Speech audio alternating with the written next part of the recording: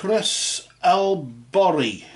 Got some issues there. I wonder if we can take a look and see what's going on. So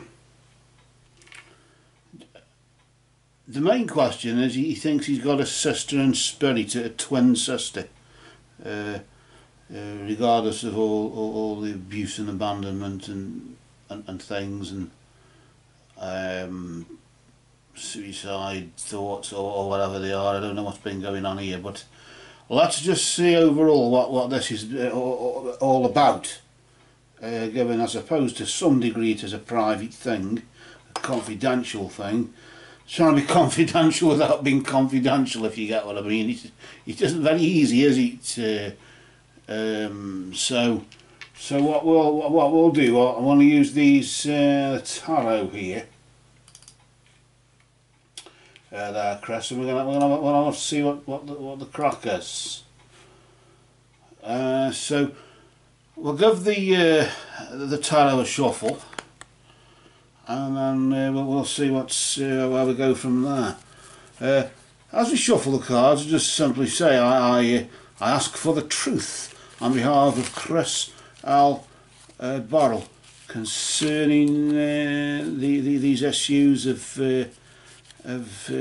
past abuse and feelings of abandonment and bad treatment overall, really.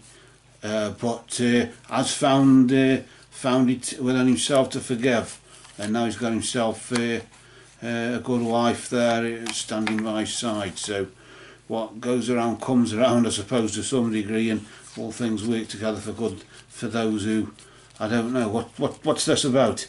I ask in the name of truth, right conduct, peace, love and non-violence. Blessed be to the crow, the carrier of souls from darkness into light. And we just cut the crow's magic tarot there for you, Chris, and we'll just move them over to the side here. And I'm going to deal out 3 cards. The first card we deal, can you see that? Let me just pop it there. Right, the first card we deal is going to be in the position of the recent past. So we just take the top card, because where the deck splits is where it's thought to be at its strongest point, asked on your behalf, of course. It's effectively the centre's on top, isn't it? Most energetic part of it, or roundabouts there. So the first card we deal is the recent past. This will be a period of time between now and this time last month, between now and the last full moon, you could say, couldn't you? Of course, now the next card is the full moon now, which we've just had here. We've just got there. And then finally, the immediate future we just pop there. I don't know if you can. I'm just checking the screen on the camcorder just to make sure I can see it. So I'll just maybe move these 3 along just a bit there. And if I can see, and then I know you can, if you get what I mean. Right, okay, let's pull out the first card and let's see what's been going on just recently in this situation. This is, like I say, a period of time between now and the last full moon, so it isn't, I suppose it's as near as to now. The past and the future are as near to now as you can get, to sort of make it legible without, I could say, well, you know, you could say in 3 years' time this will happen, that will happen, and it probably will in some way, shape or form. That's cheating. Let's see, though, what's sort of as near as to now as possible without it being now. So maybe this might give us an idea of why you've sought help, or because that's what we're here to help, aren't we, at the end of the day. And this is probably why you've sought help. Maybe the energy that's been vibrating just recently. We'll flip this card nice and slowly, not to disturb the energy. And yes, the ten of Swords. Notice there. Crowley calls the Ten of Swords the Lord of Ruin. This tends to focus on a black and clouded energy as well. So it does seem to show that maybe if you haven't been feeling sort of down, then certainly things have been happening to maybe give you flashbacks or something. But I'm sort of sensing as though, oh, not again. Not all this again. Either somebody's raised it in conversation or something's happened, like deja vu, and you thought, oh God, not again. Just when I thought I'd put it behind me or something. It's usually that sod's law thing, isn't it? That anything that can go wrong will bloody go wrong at the bloody most inconvenient time. It always happens that way, doesn't it? But it seems as if you've got this sort of energy here. Notice there, of course, the crow. I suppose to some degree the crow has been recently carrying you, a bit like the Footprints poem, isn't it? The Footprints poem, where you see one set of footprints and you think you're walking alone, but it's actually your guardian angel or whoever it is carrying you. And in this case, crow is carrying you through the darkness into the light. And maybe that's when you lost faith just recently, I don't know. But I just sort of sense this, oh, not again, here we go again sort of thing. You know, I don't know why, I hope I'm wrong, but you never know. Let's just pull out the next card. Let's see what's manifest from this. Let's see what's come of this. We'll just flip the next card and we'll just see what it's all about as we reveal the Queen of Cups. The Queen of Cups is a shaman, she's an enchanter.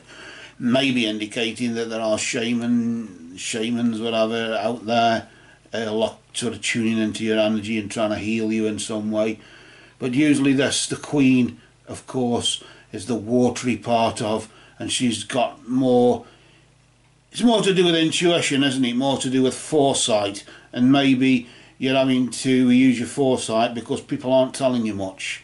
But maybe you've learned, as most of us have, you don't listen to what people tell you, you listen to what people don't tell you. That tells you more, really, than anything, doesn't it? Let's see what the immediate future has to hold here. We'll just flip the next card and we'll just see what this is. A major arcana card. You've got the Hermit. The Hermit, of course, with it being a major arcana card, it indicates that what happens between now and the next full moon you'll have no control over. You'll still have choices on how you handle it, but you'll have no control over it, where you had control, you had power to change it in the recent past, and you still have power to change things now, but you won't have much power to change it between now and the next full moon. But this is a period of time for the self, for the internal, for you to, like the moth, go toward the flame, the flame in the lantern of occult science, which is the light of the world. It's the light that shines in all of us. It has your name on it. It has my name on it. It has your wife's name on it. It has even your sister who's in spirit. It even has her name on it. And it's that connection. When you tune into your higher self, you're tuning into everybody else as well. So maybe those who you feel are distant from you are not that distant after all. It's all an illusion, isn't it? At this point I want to just pull out some runes, if you don't mind, please, because I just want to see what runic energies we can superimpose, but place upon top of. With the recent past being that of black and clouded energy, the Lord of Ruin, a sort of dark energy, isn't it? A lot of darkness going on. You've, of course, we've got the unknowable. Normally we don't read the unknowable, but it's in the hands of the gods. It was in the hands of the gods. You had no, I won't say you had no power to change it, but certainly what was going on was in the hands of the gods. But now the daggers, the light of day, that would, I suppose, bring realization with the shaman, the enchanter there. with the Queen of Cups, giving you the sort of the foresight to see what's ahead, and of course to see the light of day. A bit like when the crack of dawn shines through the two stones at Stonehenge or whatever. Isn't it a bit like that? Of course, when we end up going within ourselves for, I suppose, an inner journey, the radio, that's strange, an inner journey, but the radio is a physical journey. Radio is the wheel, isn't it? The Thor's chariot, which is the chariot of fire that goes across the sky, pulled by two horses, Earthwake and Allspirit, and they are goes from east to west, doesn't it? And that's what represents physical movement. Just one moment, we got a phone call. I shall just tell them I'm busy. Hello? I'm busy doing a tarot reading, I'll ring you back. Sorry, but unfortunately, sometimes things have priorities, don't they?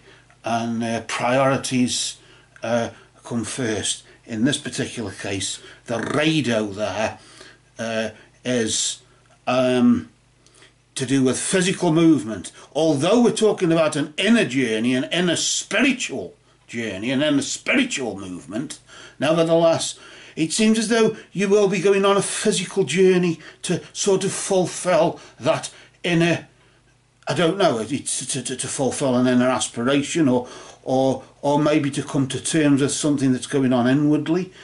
Maybe if, say, for example, it's your sister in spirit, maybe it's to go to the graveside, or go to where the ashes are scattered, or go to a favourite haunt of hers, or maybe go to somebody who knew her a bit more, or something. I don't know. I don't know what that happened. If she died in childhood, I don't know what the crack is there. I honestly don't know what's been going on, but you know what that's about. But it's just strange, isn't it, there, that although it's an inner journey, the Crow talks about an inner journey, you will be fulfilling it through a physical journey. So between now and the next full moon, you'll be travelling somewhere, but it'll be somewhere very important and very major, with it being the major arcana. You'll have no power to change anything, regardless, but you'll have no power over that. But nevertheless, the Crow is there in the background, isn't he? Crow is king, and carrying the soul from the darkness into the light.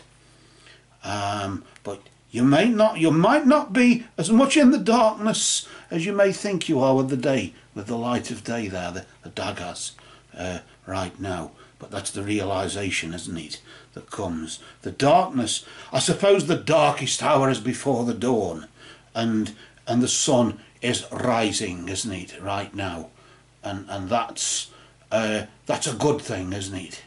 So for now we're there, Chris. I hope that's helped in some way. We're here to help, and that's what it's all about. But for now, just for now, these cards have spoken.